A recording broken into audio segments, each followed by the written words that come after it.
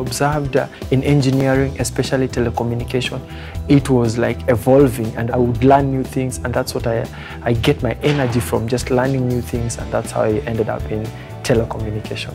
When there is a new equipment or a new node being brought into the system, I have to check where it will sit in the whole architecture and how it will impact the other nodes, and at the same time how we will ensure the quality of service, QoS, remains the same, if not better. So one of the most interesting projects was to deploy a radio network controller, we call an RNC in short. So this RNC is the equipment that controls the BTSs. BTSs are basically just the equipment you see on your GSM tower.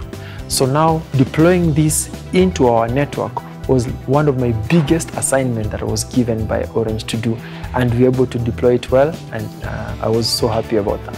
If we can have some investment from the government, from the private sector, to encourage the young people especially to come up with this local content to contribute, then we will see a lot of connectivity.